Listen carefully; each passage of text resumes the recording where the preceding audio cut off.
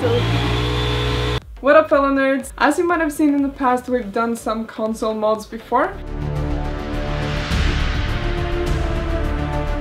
And I really wanted to do another one today, but this time I'm taking my beloved Xbox 360 controller, and I'm kind of nervous about this because I've never modded a Xbox controller before. It's gonna be fun. The first and probably also the most tedious job is to take the controller apart and sand down the whole surface. I'm using wet sandpaper, grit 600 through 2000 to really get that properly smooth. Perfect. Right, so now it's just opening it up. I'm also going to try to keep all the spare parts safe and sound inside the box, just so I don't lose any screws or anything like that.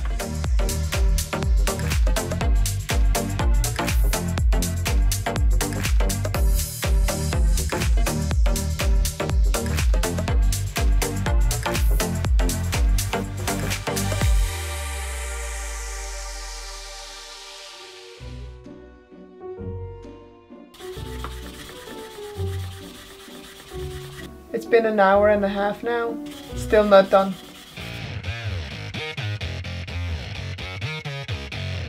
I usually spend the most time on the first pass of using the sandpaper because that's where you really lay the foundation for the next layers. You might be wondering why I'm doing this, and this is because manufactured plastic like this usually has a protective coating on top, and that is of course to protect the controller from wear and tear over time, but it also means that I have to sand it down before I can do anything with it. So when the protective coating is gone, the paint will stick better to the surface and also it will become a lot smoother.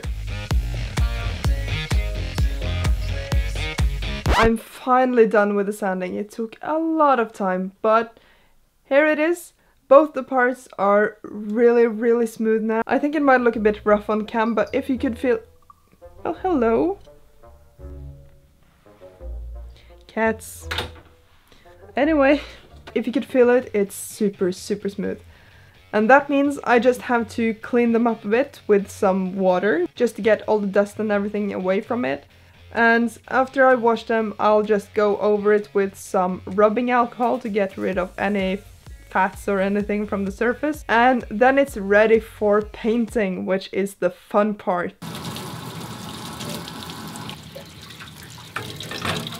I'm kind of torn on what color I should choose because green is my favorite color, but it's also the main color of Xbox, so it's kind of standard, I guess, and it's a bit boring. Decisions. I'm thinking blue. Let's go blue. What I'm gonna do first is I'm gonna add a coating of white to make a proper base so that the colors I put on top of that will become really vibrant. I'm thinking of adding maybe a fade between light and dark blue on top of that. Time to turn on the compressor, so it's gonna get really loud.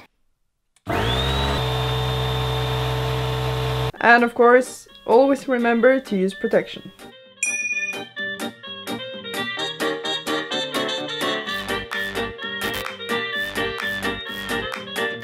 I've covered everything in white now, so I have a pretty good base. What I have to do next is try to mix some sort of nice light blue color. I have to try to mix a lot of it because if I run out of it, I might not be able to actually mix the same color twice.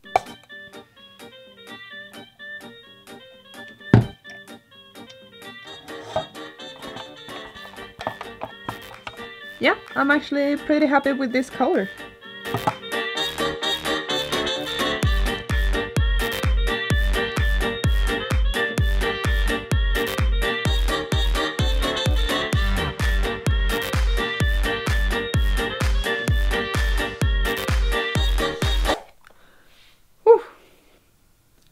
Nice. Anyway, now it's time to try to make that spatter effect.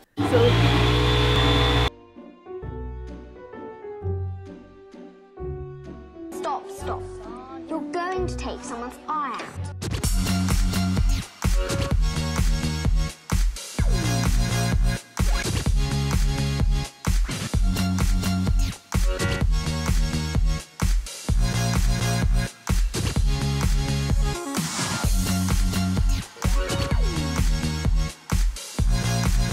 It's been 24 hours and it's looking pretty awesome already. What's left to do is to put on a very thin coat of glitter, actually. I'm not really a fan of glitter myself, but in this case it's really going to make it look way better.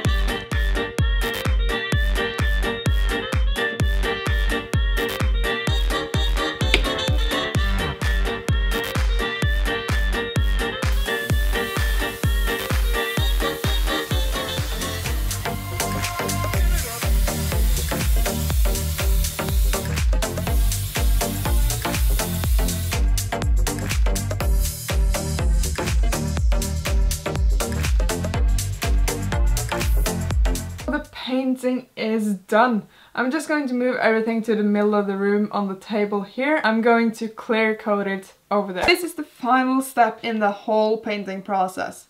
I'm going to cover it pretty heavily with this clear lacquer spray, and I'm going to use more than one coat to just get it evenly and make sure that nothing drips. Of course, I'm going to be using a respirator because this is really toxic to breathe in. This type of clear coat usually takes 1 to 2 weeks to properly cure.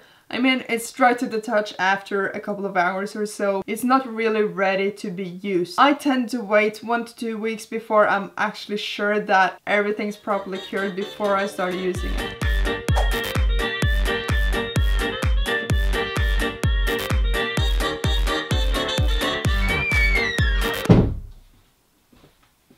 It's been a week and the paint has properly cured, so all that's left to do is to put it back together. If I can remember where to put all the buttons. Whenever I put stuff like this back together, I usually grab a piece of cloth like this, put underneath, just so I'm really sure that I won't get any scratches while putting it back together. See how shiny that is?